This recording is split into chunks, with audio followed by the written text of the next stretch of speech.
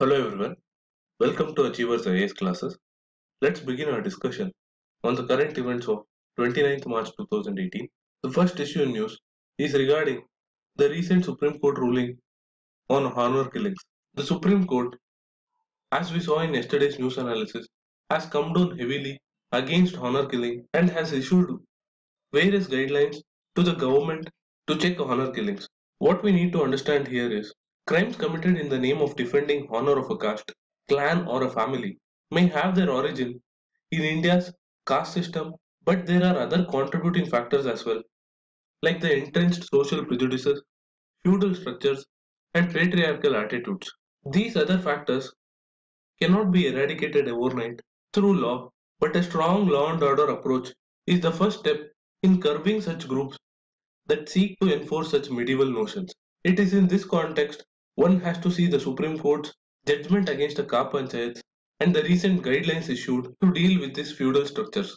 This is not the first time that the Supreme Court has asserted that the life choices of individual adults, especially with regard to love and marriage, cannot be interfered by anyone.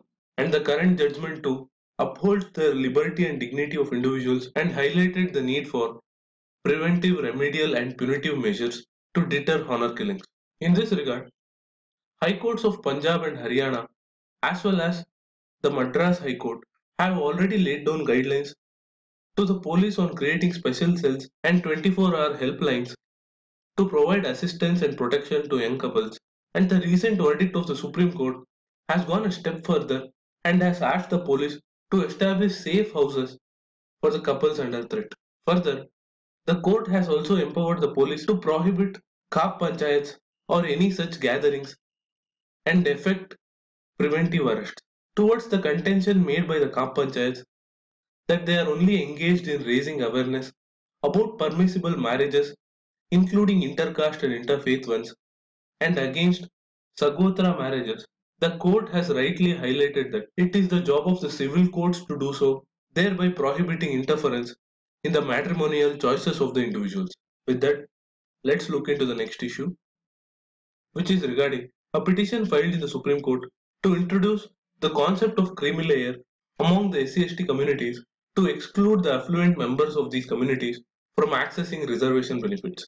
The petitioner argues that it is this lack of percolation of reservation benefits to the poor and really backward sections of the SC/ST communities that has led to the social unrest, Naxalite movements, and perennial poverty among them. In response, the Union government has opposed the idea of creamy layer within the scheduled caste and scheduled tribes category against the petitioner's argument. Here we have to recall that in 1992, in the famous Mandal case, the Supreme Court upheld caste-based reservation for OBCs as valid and had directed the government to identify the creamy layer of OBCs to restrict reservation benefits to the poor and marginal sections among the OBCs. This judgment was confined only to the exclusion of creamy layer among the OBCs and not to the SC/ST communities. Therefore, we have to wait and watch what the final judgment of the Supreme Court will be in this regard. Till then, let's move on to the next issue, which is regarding the recent amendments to the National Medical Commission Bill by the Union Cabinet.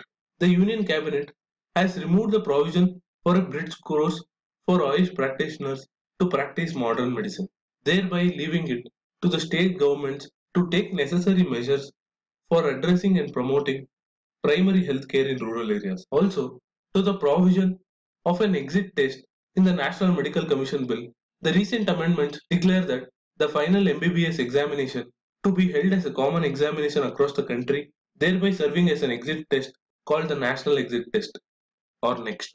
Apart from these contentious issues, other amendments on fee regulation, the number of nominees of states and union territories in the National Medical Commission also have been brought in to the proposed bill. For further details on the issue and the salient features of the bill, please go back and watch my previous news analysis video. Now let's move on to the next issue, which is regarding the recent observations made by the Supreme Court on setting up of an independent secretariat to improve the collegium system of appointment of judges. The court also said that corrective measures needed to be taken against post-appointment conduct or inappropriate performance of sitting judges. This development comes at a time when various high courts across the country have remained without permanent chief justices, and as we have seen before, there have been protests in several high courts, like the one recently in Karnataka High Court, for the appointment of a permanent chief justice. Also, the Supreme Court has pointed out how High Court chief justices are appointed only for a few days before they retire, thereby serving no purpose to the cause of justice delivery. In this regard, the court has stressed the need for a full-time and independent body of experts to help in the appointment process as the immediate need for the collegium system, whose absence could contribute to the denial of justice. On that note, let's look into the next issue, which is on the recent rules on corporate governance introduced by SEBI.